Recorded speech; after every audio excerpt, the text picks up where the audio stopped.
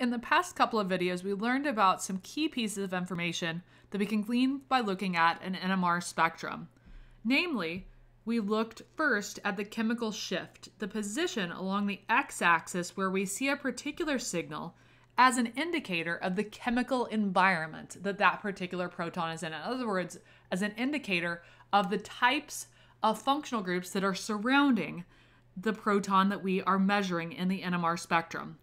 We then looked in the last video at multiplicity, which is the concept that the signals we see in an NMR spectrum are split into these multiplet patterns based on the number of hydrogens that are vicinal to the one that is being measured in the signal.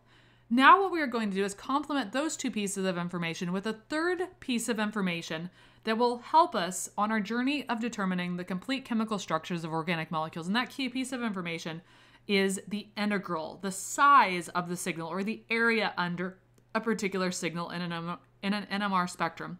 So if we look at and evaluate using computer analyses, the area under a particular signal, the area under a signal is proportional to the number of protons that make up that signal. So the area under a signal is proportional to, which I'll use the alpha symbol to indicate proportionality. So the area under a signal is proportional to the number of protons comprising that particular signal.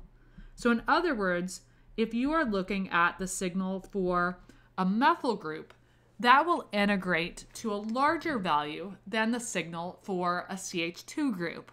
And the specific values or ratios of those integrals will indicate to us how many protons are comprised in each signal. This will be represented to us in a couple of different possible ways. One, if you see in your NMR spectrum numerical values listed, such as the 3, the 6, and the 1 that I've circled here, those indicate the integrals. So what this is telling us is that where we see the number 6, that indicates that there are 6 protons or some multiple of 6 protons. Here, this refers to 3 protons or a multiple of 3. And this refers here to 1 proton or a multiple of 1. So this indicates here that we have a 1 proton signal that has a multiplicity equal to 7 because there's 7 little subpeaks there. Here we have in the middle a 3 proton signal that is a singlet, a single peak there, meaning there are no vicinal hydrogens. And here we have a doublet signal that corresponds to 6 protons. And so linking that to the chemical structure that we are evaluating here, if we take a look at the 2 methyl groups that we saw in the last video correspond to a single signal, those would have an integral of 6 and correspond to the signal that we see over here that also integrates to 6. The multiplicity will also work out based on the fact that there's 1 vicinal hydrogen here that causes the signal to equal a doublet. Likewise, this signal for the CH group here that I'm circling in blue corresponds to 1 proton there. Its integral is 1. Similarly, our CH3 group here integrates to a total of 3 protons. So by looking at the integrals, that is going to give us information about how many protons make up a particular signal. And if we see that that multiple is a multiple of 3, that's often a strong indication to us that we're dealing with a methyl group, because the only, or one of the only ways you can really see 3 protons that are all symmetrical to one another and hence show up as a single signal is that those are methyl groups. Likewise, if we see 6 protons showing up as a single signal, that indicates generally that there are 2 methyl groups that are symmetrical to one another.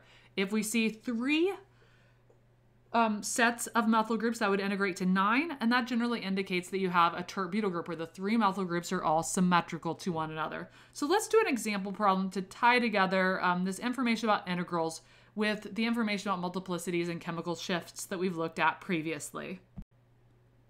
So in this example problem, we're asked to predict the multiplicity and the integral for each signal that we expect to observe in an NMR spectrum of 3-bromo-2,2-dimethylpentane. I strongly encourage you to hit the pause button and try to work through this problem on your own, and then check your work by hitting play to make sure that you're understanding these concepts of multiplicity and integrals. I have gone ahead and drawn the structure of 3-bromo-2,2-dimethylpentane here to get us started. So let's take a look at this problem. First thing we need to do in order to predict the multiplicity and integrals for each signal, we need to recognize how many signals there are going to be in this spectrum by picking out the protons that are symmetrical to one another and recognizing that those are going to appear as a single signal, that those are equivalent to one another.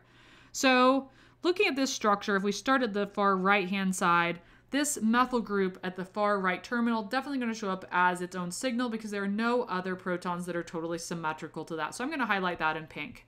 Coming over one spot in the chain, I'm going to highlight this methylene group, this CH2 group that is, in blue, because there are no other protons that are totally symmetrical to that. Coming to the next position, this CH group that is directly bonded to the bromine, going to show up as its own single signal because there's nothing else in there symmetrical to that. We come to the next position at this carbon here that I'm highlighting. There are no hydrogens directly bonded there, so don't be tricked into highlighting anything there, thinking there's a proton there when there's not. And then finally we come out to the end here, maybe the trickiest position of the molecule. We have a methyl group here, here, and here. All three of those are equivalent because we can freely rotate around this carbon-carbon single bond in whatever direction we want. So all three of these end up being totally symmetrical within the molecule because they're all bonded to exactly the same carbon atom there. And so therefore, the total number of signals in this NMR spectrum is going to be 4, indicated by the 4 different colors that I've highlighted here. Now, the next task is to predict the multiplicity and integral for each of those signals. Remember that when you're predicting the integral, you just count the number of protons that are contained within that signal. So the integral here at this terminal end, since there's 3 hydrogens there, the integral is going to be 3. The multiplicity, on the other hand, to calculate that, we use the n+1 rule. So n+1, we count up for n, the number of vicinal hydrogens. So coming over from here, we have 1 carbon that is vicinal. That carbon has 2 directly bonded hydrogens since it's a CH2 group. So n+1 here is going to be equal to 2 because there's 2 vicinal hydrogens plus 1. Gives us 3, which we would refer to in scientific terms as a triplet. Coming on to the blue proton set here. This is a CH2 group, hence its integral, the size of its signal, is going to be integrated to 2.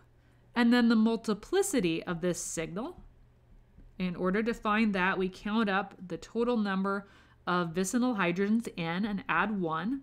So our total number of vicinal hydrogens relative to our protons that are in blue is going to be, we're going to bring in 3 vicinal hydrogens looking at the carbon that is adjacent to the right there. So I'm going to plug that in as 3. Additionally, there is a vicinal hydrogen here in green to the left. So we are going to add that in as 1. So our n value there is equal to a total of 4 vicinal hydrogens plus 1. So 4 plus 1 makes 5, which means we could refer to this as a multiplet or a pentet, whatever your preference is there. Coming on down the chain, we come to our green hydrogen here. The integral of that is going to be 1 because remember the integral always equals how many protons make up that particular signal. There's just 1 proton there, so the integral is 1. The multiplicity is equal to the number of vicinal hydrogens. So we look to the left at this carbon, there are no vicinal hydrogens contributed, so nothing to add there. We look to the right here, there's a CH2 group, so therefore that's going to bring in 2 vicinal hydrogens. So our n+1 rule is going to be n+1 is equal to 2 vicinal hydrogens plus 1 equals 3, which we describe as a triplet. So we have a triplet there. Then finally we come out to the end here. And all 3 of these methyl groups are going to show up as a single signal. Keep in mind the integral is determined by the total number of equivalent hydrogens, the total number of hydrogens that are in exactly the same environment, all symmetrical to one another. And so there's 3 plus 3 plus 3 because there's 3 methyl groups. So the integral there is going to be a whopping 9. Then for multiplicity, we count the number of vicinal hydrogens. So to count the number of vicinal hydrogens, we take any one, just pick one of those protons that show up at that chemical shift and count how many hydrogens are vicinal to that. So we look at the adjacent carbon or carbons. The only adjacent carbon is the one right here. There are no hydrogens directly bonded there, and so therefore there are 0 vicinal hydrogens. So our n plus 1 is equal to 0 plus 1, which equals 1, of course, and that's going to be a singlet.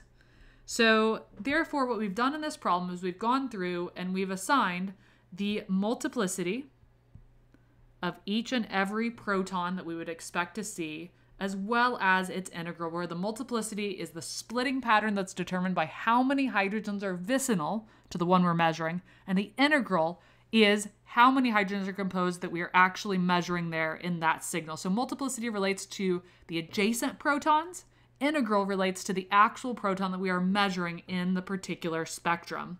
So what we will do next in the upcoming videos is we will apply this information we've learned about chemical shifts, multiplicities, and integrals to work toward solving some additional practice problem types and move toward determining complete molecular structures using these NMR data, much like solving a puzzle.